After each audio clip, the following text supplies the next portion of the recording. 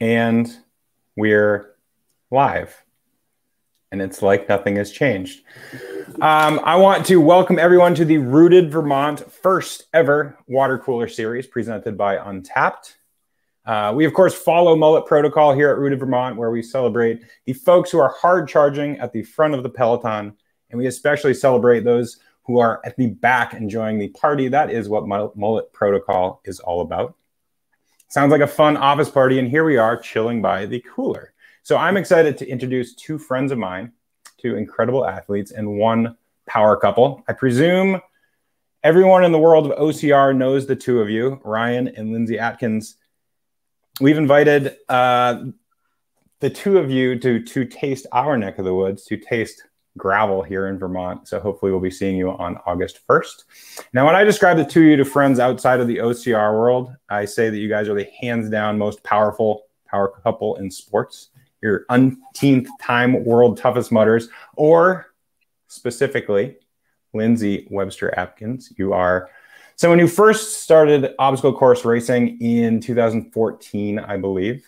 2014 Spartan World Championships were held in Killington, Vermont, right down the road here. You became a full-time pro in 2016.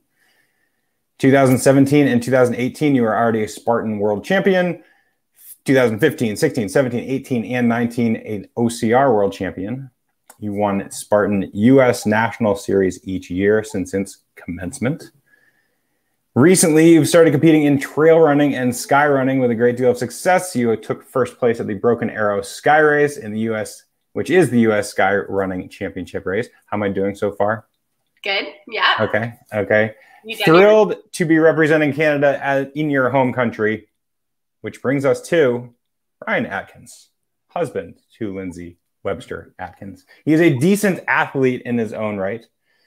I want to say 5 or maybe 6-time world's toughest mudder, OCR world champion. I first met Ryan when I got roped into the James Bay descent. That was the almost 400-mile self-supported bikepacking trip going south along the James Bay in Canada in February. More entertaining in Ryan's diversification in athletic endeavors, there was a time, for example, that you were the undisputed world champion in unicycle trials. You have a terrific Instagram video series, which I'm going to call, Can I Do a Pull-Up With This? Where you take random household objects and see if they can withstand a pull-up. Ryan, what is the best item to date with which you've been able to successfully do a pull-up? He suggested the cat last week. So. I think the best item that succeeded where I thought it would fail was the roll of paper towel. Yes. I really didn't think, I thought it would just tear in my hands, and it worked. Yeah, it's amazing. Amazing. So, okay, that was a nice long-winded introduction. Let's set the scene real quick. Where are the two of you today? We are at home in Sutton, Quebec, which is about 8 miles from the Vermont border. So just about 100 miles north of where Ted is. Nice. Well, we are here, of course, to talk about nutrition. But first, I would like you to explain what it means to be an OCR athlete. Are you actually the world's strongest man or woman? Are you toughest mudders? Are you jack of all trades? Tell me about the sport of OCR. Strongest. I can tell you that much. I think to people who aren't well versed in OCR, it's kind of like a marriage between kind of like CrossFit and trail running. So it's like you need to be fast and you need to be good at running in all kinds of terrain. A lot of the races we do are in the mountains or even off trail, like bushwhacking sections, up creeks, up riverbeds, all sorts of terrain. But then as we go along, you'll encounter some kind of obstacle. Could be a wall you have to jump over, could be a sandbag you have to pick up and run a loop with. It could be something you have to hoist upwards. So these are interspersed at kind of random intervals during the race, and you just have to do them as you run along. So it's yeah, I guess the ideal OCR athlete is someone who has that mixture of strength and endurance And I would definitely not say that we are the strongest, and I would not say that we're the fastest. But I think that when you kind of combine the two, that we do okay. Yeah, we're right on. People call us like hybrid athletes or like cyborgs. How would you, if you were trying to give a specific number to it, do you consider yourself each 50-50? Are you a little bit more endurance, a little bit less strength? How do you mash up the two? Yeah. Or just a cyborg and it sort of depends on the day? I think you have to a little bit more endurance, I would say, but then you have to have like good enough upper body strength and natural, just like capabilities in order to do the obstacles. So a lot of cross country skiers or like rowers, like athletes who are like, it's like an endurance based sport, but they also have to do a lot of upper body type right that they tend to do really well in obstacle racing. Mm-hmm. And it's interesting. I mean, I like all the part about going, like you said, you're going to do circuits through the woods, which you pick and choose your words there, and it almost sounds like a gravel race. So we are lucky enough to be able to pick the brains of these two multi-time world champions. We are, of course, talking about nutrition. I'm hoping that you can shed some light onto your food and nutrition philosophies of your household. What do you guys look at the bigger picture of food and nutrition in the Atkins household? Go ahead. Well, he's a good explainer. Lindsay is an awesome chef and a wizard of the kitchen, and so she prepares. He's good too, though. She prepares a lot of our dinners, but I'd say that we eat like a very normal diet. It's very, I'd say, heavy on vegetables. Pretty much every night we have a salad. Tonight, for instance, we had it was like a coconut rice with some chicken in there and some asparagus and then a big salad. So I'd say there's nothing like that extraordinary about our diet, but it's all like normal foods that you can just buy at a grocery store, nothing that's kind of prepared or canned or things like that. And we do like chocolate, though. I've decided that anybody who says they don't like chocolate is actually lying. Yeah. With all due respect to anybody who actually doesn't like chocolate, but it just seems so outlandish. It's like saying you don't like maple syrup. It's just, it's not true. Yeah. It's like they've convinced themselves that they just haven't like eaten chocolate recently enough to realize how good it is. Exactly. But yeah, I'd say I think we eat everything in moderation. We eat everything. We don't have any food allergies, so we don't like stay away from anything that like gives us upset tummies. But we eat like basically the way I think of it is like everyone kind of knows the way they should eat, and then there's always like some external factor that like comes along and tells you like to eat a different way, whether it's maybe you go to a fast food joint and there's like a epic looking burger there and you're like, I want to eat that because it looks good, or like maybe you see some kind of report about a new fad diet that you only eat like, I don't know, sweet potatoes. Yeah. That's all you eat. And like, that's like, you're like, oh yeah, if I do that, I'm going to become infinitely faster and better. But I think for us, our philosophy for diet is like real foods and like get a bit of everything all the time. And that's kind of worked for us well. I do think we've gone through phases where we've tried like cutting things out. Like for a while we tried dairy, and a lot of athletes are gluten-free. Ted, you probably know. They say that gluten causes inflammation. So like just as an athlete, to stay away from anything that causes inflammation, you recover faster. And so we tried to cut out gluten for a while, and I don't know. Like, I don't think we felt any different, and it was a pain in the butt, and it was like mentally a bit stressful. So I try to use that energy towards training or something if it's not actually helping me sleep better or like recover or perform better. Right. Yeah. So yeah. Yeah, I feel identically. I feel like I've tried a handful of fads. I mean, whatever they are, right? I mean, I've tried going gluten-free. I've tried a whole series of things. And at the end of the day, I haven't had one takeaway that I said, boom, this works, outside of just eat a whole foods, real foods, wholesome nutrition diet. So I'm right there with you. I see a question tick in, which is right on topic. When you start training for a specific event, how does your nutrition evolve as your training evolves? So let's take one step back before you answer that. In a normal year, how many days per year are you competing? Well, it used to be more. We used to compete around 35 races a year, and like some events are like 2 races in a weekend, and some are just single.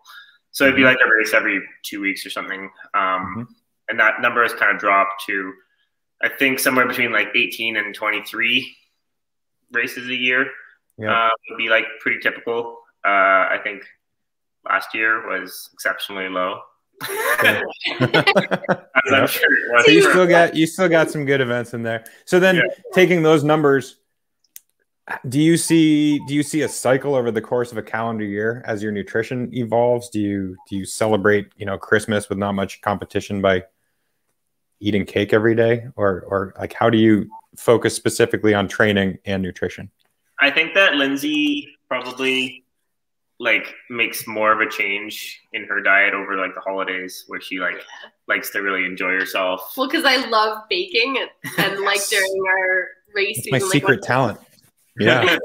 Awesome. When it's competitive race season, I'll try and avoid baking. Like we shouldn't be eating, like we still eat dessert pretty much every night, but like if I make a whole whatever batch of cookies, like we're gonna eat them because we're the only 2 people in the house, and it's just like not really what we need during race season. We could be substituting those calories with something like sweet potatoes or something healthier.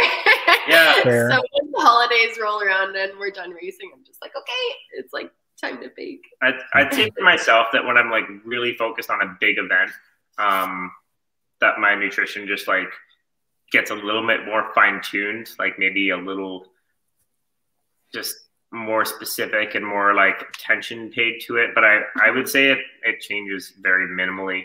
And like I usually train a similar volume year round. It doesn't fluctuate like massively. So what works for me in like a off season when I'm just like training for fun, and when I'm like actually preparing with more intensity for like a big event or something like that, it kind of all works pretty well for me. I think if I'm doing like a massive amount of volume, I need to like, it's just all about calories at that point, and then it shifts towards just like getting in whatever you can. But I also find that's unsustainable for like a long time. So right. So I stay apprised to what you're doing in training, especially when it's highly entertaining, much like, can I do a pull-up with this activity?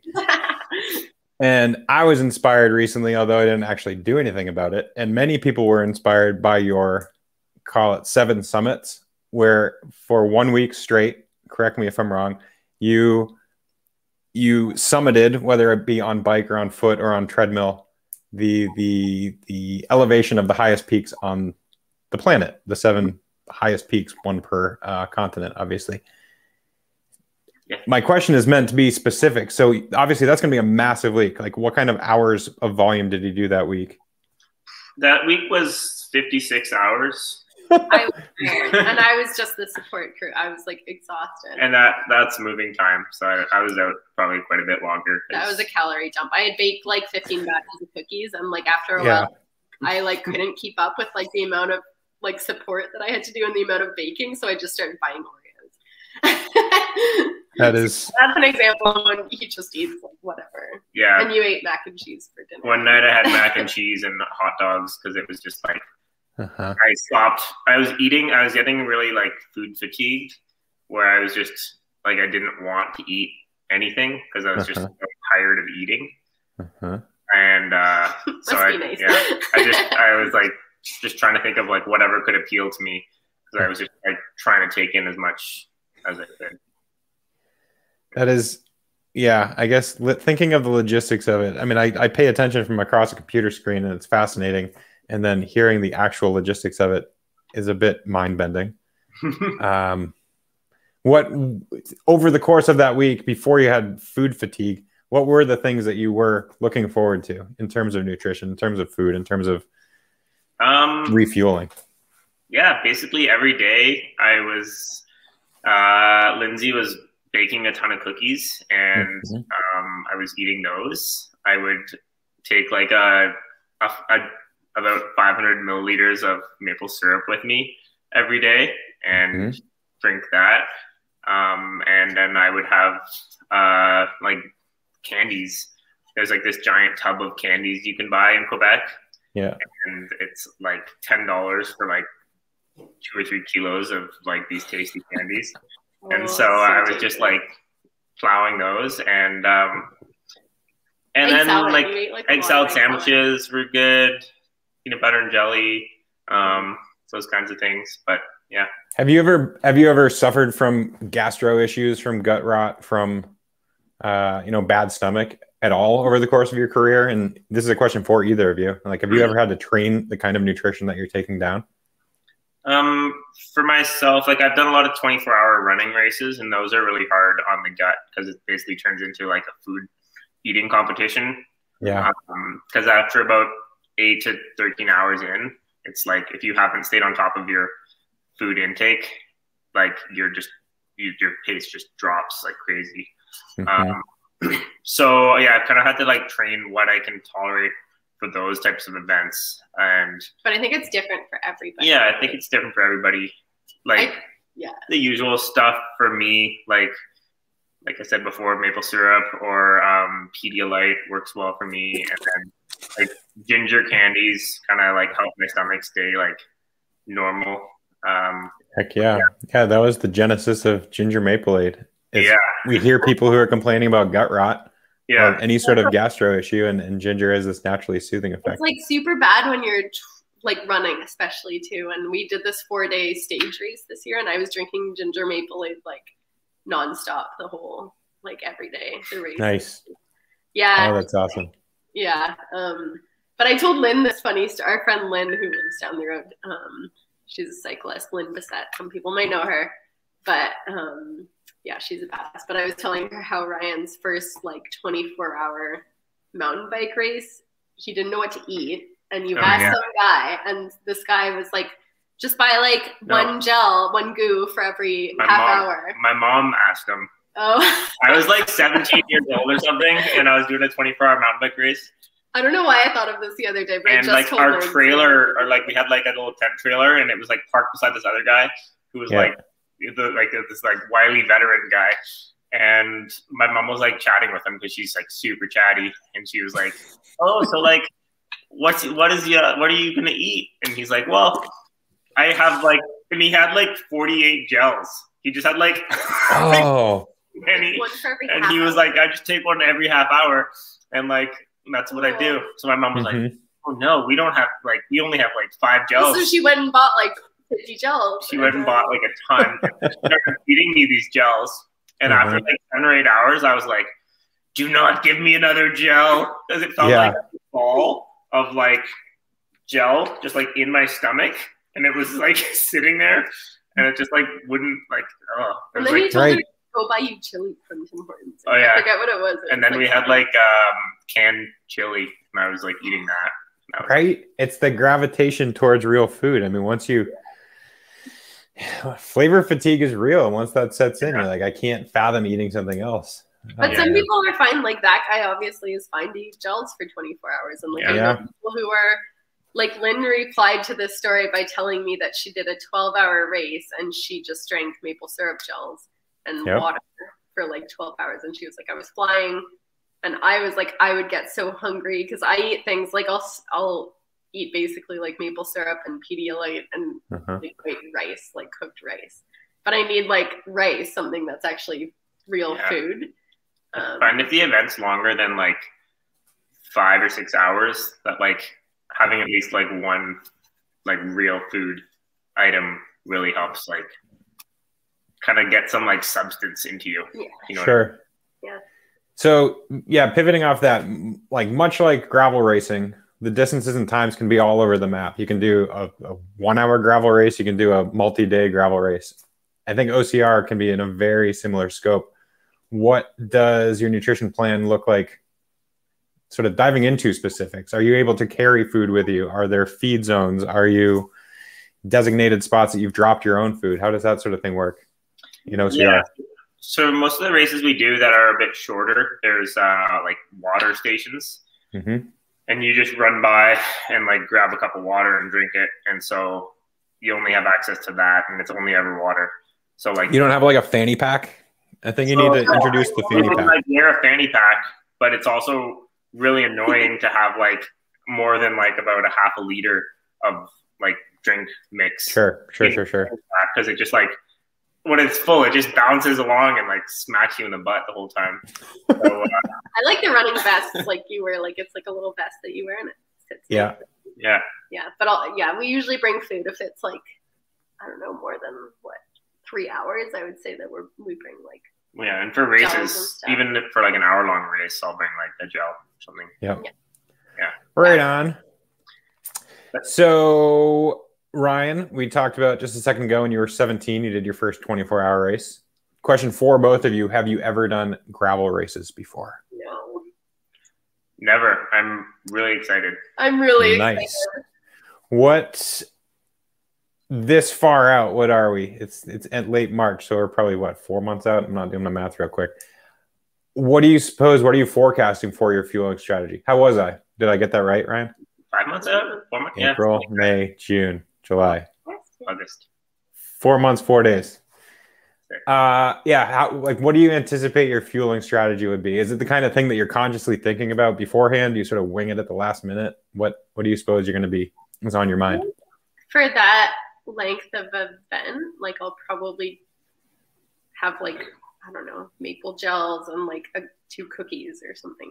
Like that would be like all that I need. I really like if I'm going like harder, but I'm going like for a long time, I like doing like a mixture of like a pretty high carbohydrate like drink mix, something around like 300 calories or more in a bottle, and then like taking maple gels on top of that. So like I would probably just like however many hours I think it's going to take me, I would just have that. And right on. Well, yeah, things to think about. We have the heat of the summer, August 1st. As you know, this neck of the woods, the humidity can be pretty fierce. So you will be pleased to know we have at least 3 aid stations for the long course. I want to say at least 2 for the short course, where, you can zoom by. I mean, imagine it's similar to an OCR race where you can zoom by and pick stuff up, obviously, naturally supported by Untapped. But more hydration, I mean, things that I'm thinking about, and I assume things that you're thinking about, more hydration, more Maple-Aid, more electrolytes, just staying on top of those sorts of intake before you get too deeply dehydrated.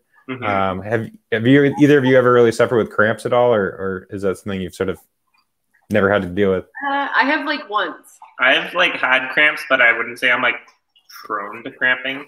Yeah. But I think if I like go way beyond anything I've done in like training for a while and like for a long time, then like it's inevitable. Yeah. Well, yeah, shoot. You did a race in Iceland that was absurdly long. What was the distance of, or I think I know it, but remind me. Yeah, that was a 24-hour race. So I think I ran 85 miles there.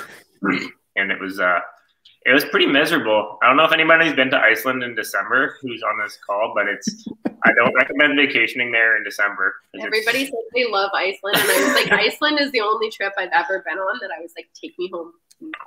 And this is, folks, don't forget, we're talking to 2 pretty hardened Canadians who know a thing or 2 about bad weather.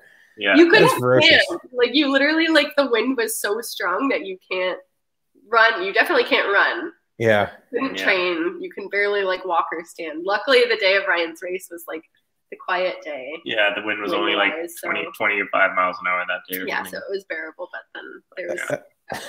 That's hilarious. It was blowing 25 miles an hour today, and I felt like I was in a hurricane. Well, yeah, we're obviously preaching some virtues of maple syrup. One, folks, maple syrup doesn't freeze, so please bring it to your cold weather events. Now, speaking to a couple of Canadians and preaching those virtues of maple syrup, why do you suppose you have talked about it being a product that you're using often? Why do you suppose it works well for you? I think for me, because I don't know, it's natural sugars. Like one thing I discovered through a lot of racing, especially the longer ones, is that if I use something like shot blocks or goos, which like shot blocks are delicious, I'm not fully against them, but if the race is longer than 4 hours, then like I'll start having gut issues. And like Ryan said earlier, it kind of feels like it's like sitting in your stomach in a giant block. Yeah, so I think it just with like natural sugars, it works better. I don't get stomach cramps. I think for me, it's like, it's so delicious. So it like, it's kind of obvious, but like every time you drink one, take one, eat one. It's like just that. Oh, it's so good. And I always want something with caffeine, like 3/4 of the way through my event, whatever the length is. So like the coffee. Yeah. That's perfect. Well, that was a question I was about to ask. Where does caffeine fit into your nutrition lineup? I mean, Lindsay, you just hit it on the head. For you, you're having something later in the race. Is it for the caffeine boost? Is it for the flavor? Is it for a placebo effect? What do you suppose you like caffeine for? I don't know. I think like I want to feel awake and like recharged, and like at some point, especially in really long events, you kind of start to feel like the bonk a little bit. You start to feel a little out of it.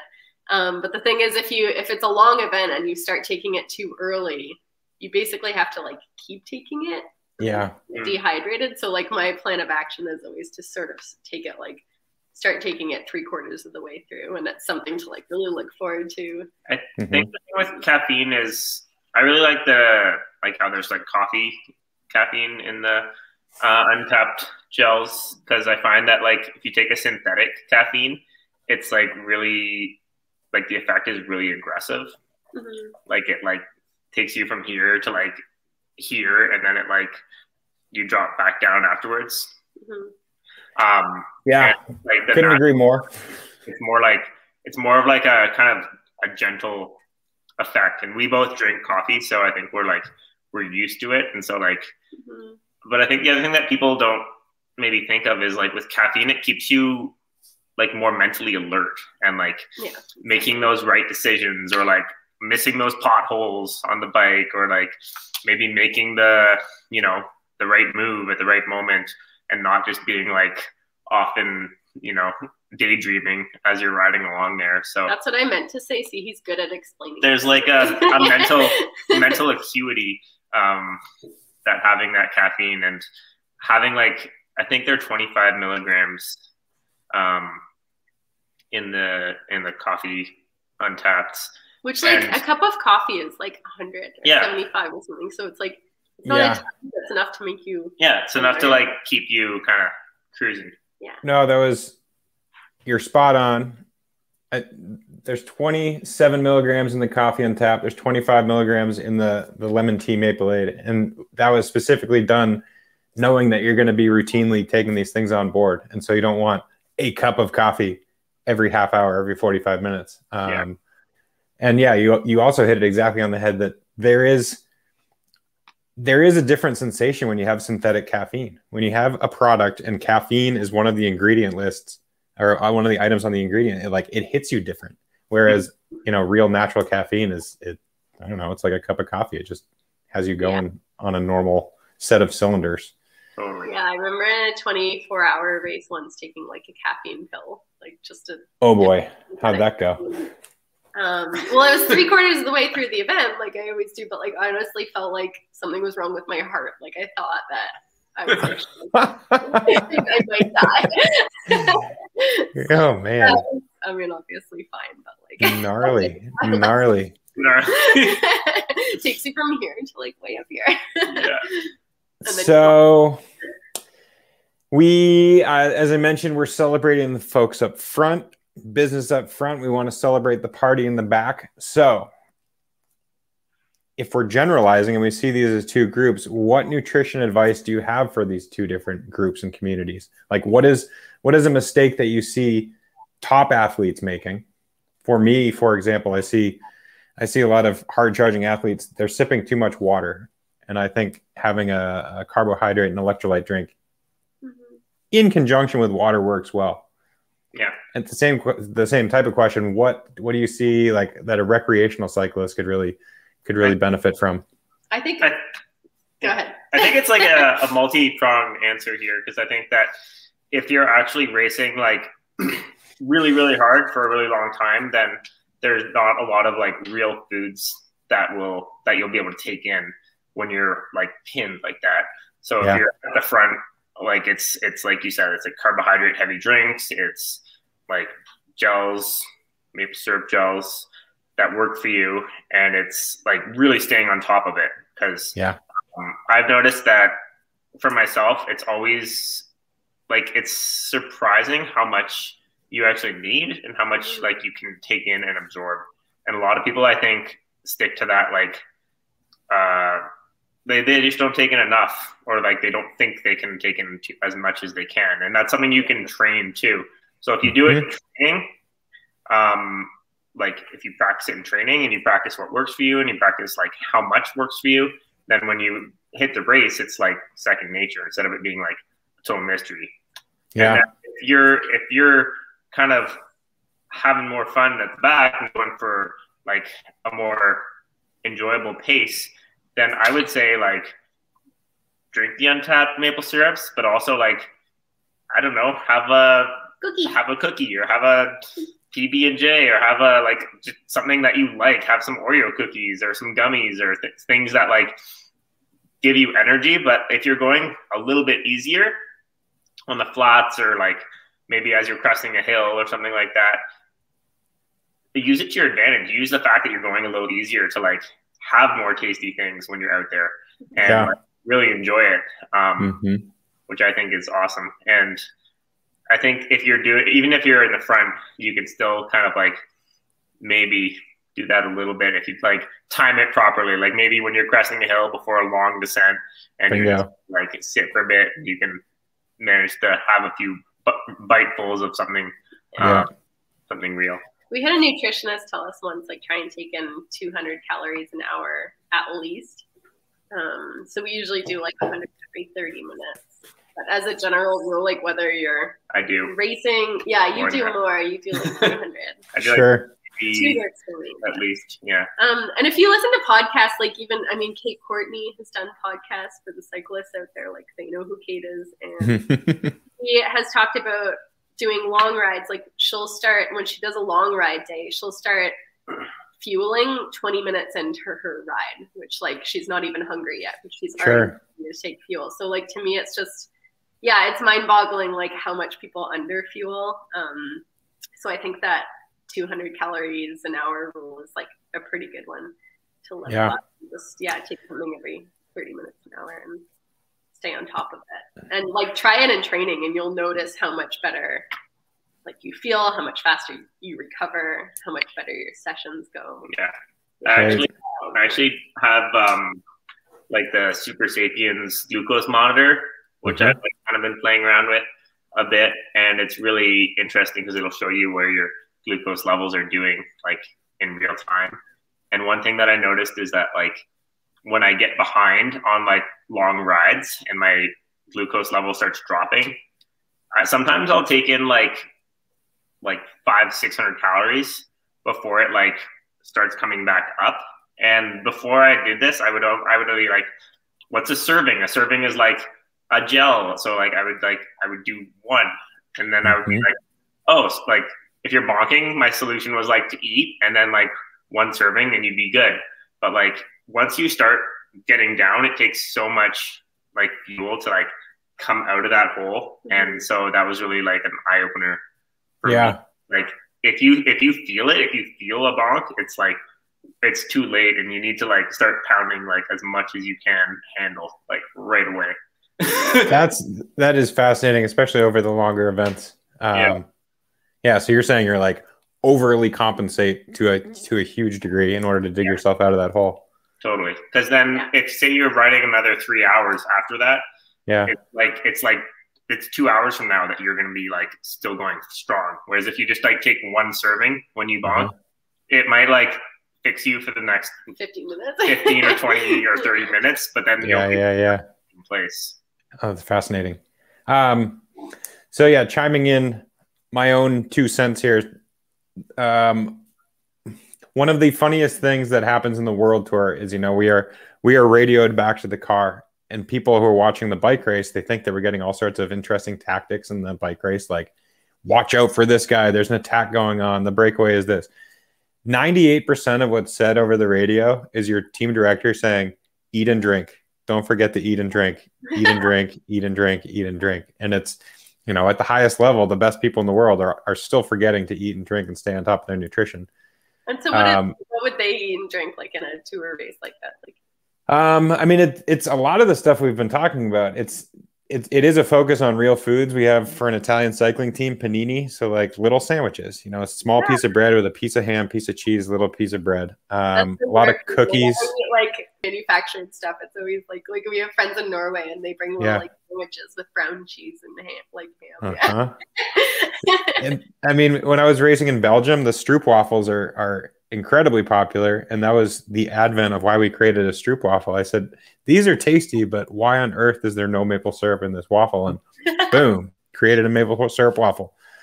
And then sort of at the polar opposite side, you know, folks who are new to the sport, I think we've talked about the reservations of eating and saying, oh, my stomach's going to hurt, I can't take the food down. I hope if there are folks out there listening who are new to the sport and worried about taking nutrition, you're hearing us preach time and again an appreciation for food, a love for food, and a need for food when you're going out for these events, even on short training days. Absolutely. Yeah, I think that there's like this kind of notion where like you like ride to like burn calories in order to like lose weight, but I feel like you need to, when you're riding, you need to maximize your performance. You need to maximize like the effect of what you're getting from your ride. And like to perform the next day. Yeah. And so a way of doing that is to like take in adequate nutrition. Like your body's still gonna be fired up after you get back from your ride. So like your resting metabolic rate is gonna go up, you're gonna burn more calories. But like, I don't know, one of the reasons why we ride, or like one of the reasons why people ride is to like get fitter. And so like that's part of it. It's like fueling your car. So if you don't fuel, you won't like reap those benefits. And it also like really crushes your recovery if like the first 6 hours of your recovery, you're like coming back from a bonk every time you go training. Yeah. Like in a tour race, what do they eat what do you guys eat when you're like done for the day? Is it an eating competition? Basically, you're just like shoveling in as much food. Yeah. You finish the race. The second you step on the bus, they're giving you a recovery shake. So, you know, protein, carb, recovery drink. There will also be a plate of pasta or rice with some sort of simple protein. That's for the 2-hour drive back to the hotel. You get a massage, and as you're waiting for a massage, you can go to the soigneur's room and grab a bowl of cereal or some fruit, or there is still probably that rice option. But then another 2 hours later, you're having another pretty big carbohydrate-rich meal. They are well-rounded. You'll have protein, salad, vegetable. And I won't say it's grotesque the amount you have to eat, but it is an eating contest as much as anything. Yeah. And yeah, I mean, Lindsay, you hit it on the head with talking about Kate starting her ride 20 minutes in. She's already fueled up pre-ride. She probably had a really good breakfast. Yeah. 20 minutes in, she's fueling. If she's going out for a 4, 5, 6 hour ride, like it's nearly impossible to consume the calories that in total that she's going to be burning over the day. So you still end up at this big deficit. So then to Ryan's point, like by riding your bike a lot, the folks who are purely trying to lose weight, it's inevitably going to happen. So eat to ride to eat. Yeah. So we got some great questions coming in. First and foremost, Lindsay, favorite thing to bake? Cookies or brownies? Like I'm not like a fancy baker person who make croissants and stuff. I'm just like Lindsay makes like the best bread stuff. too. Thank you. Yeah, I love making bread as well. Yeah. A quick bread or like a yeasty rising bread or a yeasty rising bread. Yeah. Impressive. Full unit. Ryan, what is your favorite thing to eat that Lindsay bakes? Basically everything. She likes to like kind of perfect recipes. I do. And so they get pretty good. She makes some awesome cookies, and like I said, her bread. It's funny, we went to like this local bakery here in town yesterday and got a loaf of their bread, and I was like, this is just not nearly as good as your bread. right? I turned to when I first met him, he was like, "Do you know Dave's Power Seed bread? It's like so good. You buy from the grocery." He was like, "This stuff's so good," and I was like, "Ugh."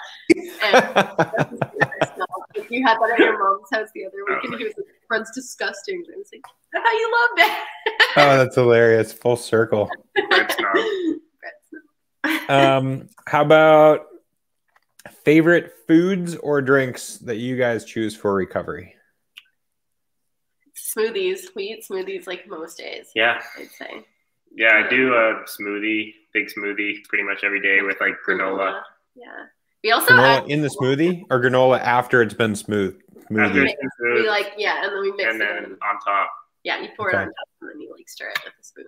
So are you the kind of person who puts like a salad into your smoothie, like kale and broccoli in with your peanut butter and blueberry cobbler? I just do like berries and like yogurt and what else do we do? Like some peanut butter, things like that. We put collagen in, which makes your joints feel like really nice and supple. Nice. Like if you're running a lot, yeah. So if anything there gets like sore knees and whatever, hips or whatever, like try collagen. It's pretty. Yeah, I've heard some very good things. You feel a million bucks better. Nice. Yeah. How about, do you have any pre-race nutrition strategies that you like to stick to? Night before or morning of, for example? Yeah, well, night before, it's nothing crazy. I think if we're doing like a big major race, we'll probably have something a little heavier on carbs and a little lighter on like everything else. But like, pretty normal. We wouldn't have like just a giant plate of noodles or anything like that. And then morning of, for me, it's pretty much always oatmeal. And then I'd really like taking beet powder like before I race. About like an hour before, I'll take a scoop of that and coffee, and then just go send it. A lot of people ask us about carb loading too, which like I think people don't understand that like to properly carb load, you have to start like 4 days before, and like all you eat is carbs. Well, no, you're supposed to go off carbs and then go back on. Yeah, he knows the science. I don't know. It's pretty complicated to do. It's really complicated. Yeah. Just think you pasta the night before. Like, no, it's a whole week long. Well, right. Yeah. It flies in the face of every varsity high school sport where you're like, we got to have a soccer carbo night before our big game tomorrow. And it's like, well, that's good for bonding and that is important. And carbohydrates are important in that diet, but actual carbo loading is a far-reaching thing beyond that. Tour races, do they carbo load? Because then it's like important because the race is actually right. So well, yeah. Then it just goes back to the point of being anytime you're in competition, anytime you're at a training camp, it's just you're largely eating a 97% carb diet anyway. That you don't purely say we're having a carb recovery meal, right? On the topic of food, because let's just keep talking about food. So let's pretend you're in a particularly high volume training period. What are your go-to items when you're unreasonably hungry outside of mealtime? Me, for example, because I'd like to just cut in and tell you what I do. Trader Joe's has peanut butter pretzels. The little nuggets with the peanut butter in the middle and the pretzel on the outside. But in particular, I have the salt-free ones because naturally there's quite a bit of sodium in them. And then you think about how much salt is on the outside when you eat like an entire bag. They are magnificent. What are either of your go-to specifics? What are your go-tos? I don't know. Like I'm pretty good with my like breakfast, lunch, and dinner. I eat like really big dinners. I don't know. I'm not as much of a snacker as Ryan, but if I had to like pick a snack, I don't know what I would like. Tomatoes on toast with some chicken breast. If it's like midday, I have like a series of like snacks that I'll just kind of roll through, like avocado toast, like a wrap of some sort. Maybe I'll have like another smoothie or just like a bowl of yogurt and granola. Oranges, apples, bananas. One thing that's really gross that we sometimes do is like chocolate. I have like Polish heritage, so my family always had herring in the fridge. Oh, nice. Yeah, so we always have like a herring. So yeah, we just like go there and like vinegary fish, eat like pickled herring.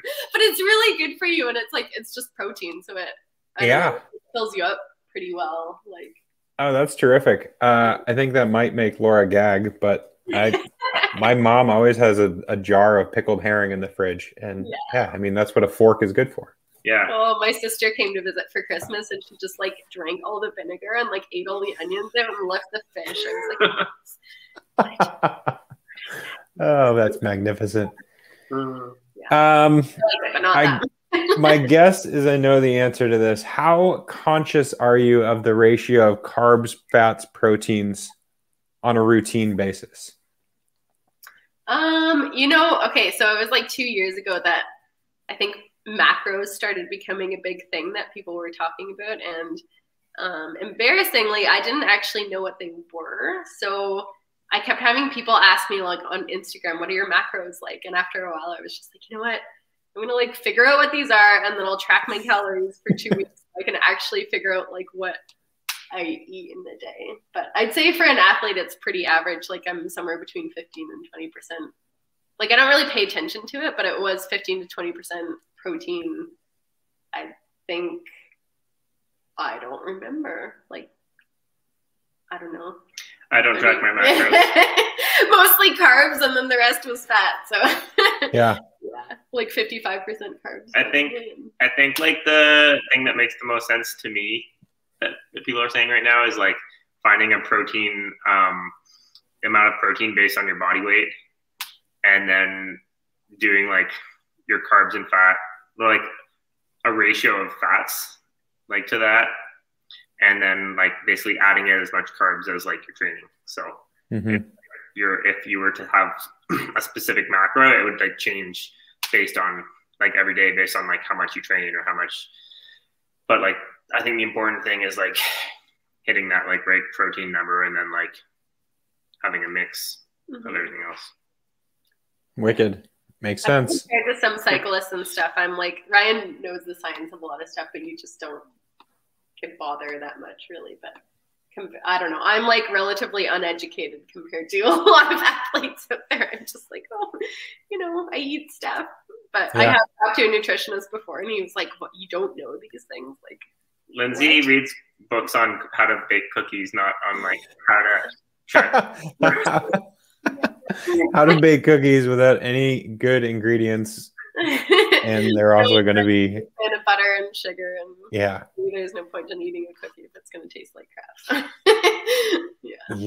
Yep. Have you, either of you, do anything with CBD? Do you experiment with it, use it, love it, loathe it? Experimental. No, I'd say we use it regularly. I recreationally. Like yeah. I find it helps me sleep really a lot better. And it's good for like anxiety, whereas you use it more for recovery. Yeah. Topical, pill, oil. How do you? I do oil. All the above. I do oil and like a rub if I have like a sore. Like I tore a calf muscle like 2 weeks ago. Oh, wow. So I was rubbing it on that a bunch, and then pretty much every night I'll take like I think 4 grams or so before I go to bed, and I find it just like I sleep well anyways, but I find like I just sleep extra well. So I think sleep is like the only thing that like is actually makes you recover. Like everything else is kind of like, maybe it works. You could put these boots on. Maybe they'll work. But like to a certain extent, sleep is like the thing that like is like, okay, you will definitely get better if you sleep. And so anything that like improves your sleep is like a big win. And I find that's the case with CBD for me. Nice. I'm looking over my shoulder. The book Good to Go by Christy Ashwanden. Apologies to Christy, whose last name I just butchered.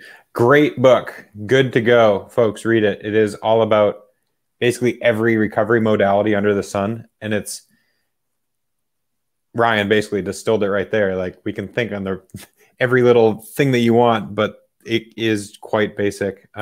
Sleep is so powerful. And it's so funny because we live in this hard charging, fast paced society where like, I slept for 4 hours last night. I got so many things done. And I have terrible recovery, and you can figure out why. Anyway. Yeah. Nice. Okay, zeroing in on the end here. Let's see. Our geography brings us to northern Vermont and southern Quebec. Do you fit much wild game or wild fish into your diets? Ooh. Herring. I wish I did more.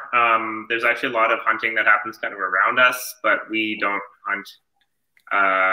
Maybe I will one day, but and I wish I fished more, but I think I'm gonna do last summer. Buck Miller, who Ted knows, and Tim Johnson, who Ted also knows, and we all went up and did like a bike packing trip in northern Quebec, and we brought our fishing rods, and we just like every time we crossed the creek, we would just like catch a bunch of trout and eat them, and then just keep riding. So that was like really awesome, and that's something I want to do more of. So maybe I'll strap my fishing rod onto my bike more often this summer and go find some fishing holes. Yeah, that was legendary.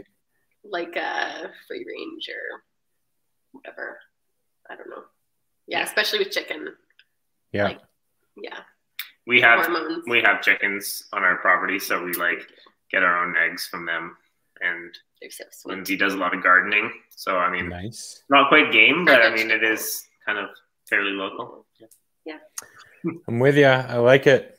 How about beer? Where does beer fit into your nutrition? We love beer. Yeah, we love beer. We're both actually sponsored by Athletic Brewing, who make a non-alcoholic beer, which we enjoy, and we also enjoy like in race season. We also enjoy alcoholic beer. We drink alcoholic. We don't discriminate between types of beer. Yeah. Yeah, I love IPAs, and I love stouts, and I love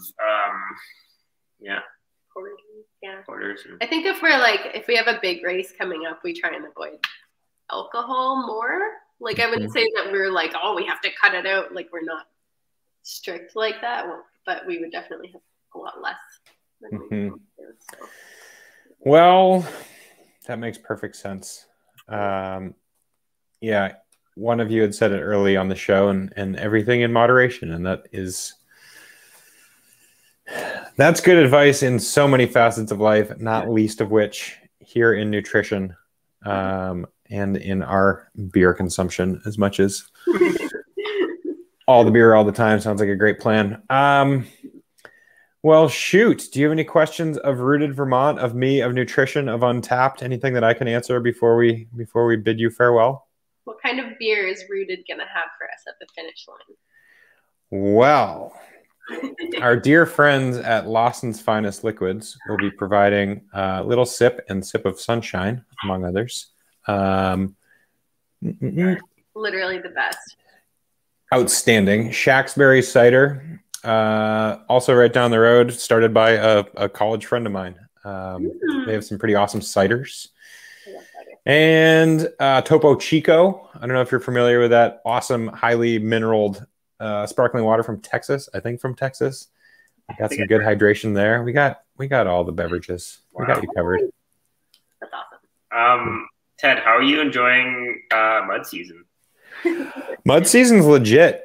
Yeah, it'd be interesting to compare and contrast the different road maintenance techniques as they go across the border from Vermont to Canada. I rode last Wednesday, and that was sort of the tail end of that dry spell we had, and then it got warm, it got cold, it snowed, it rained, and then I did the exact same 3.5 hour route the other day. It's like northern Belgium after World War I. It's like unrideable, craters everywhere. It's so gnarly. Or were you like... That's what it's like here right now. It's just like I can't even drive down these roads. Yeah. Like my car is like getting stuck, and I'm like bottoming it out.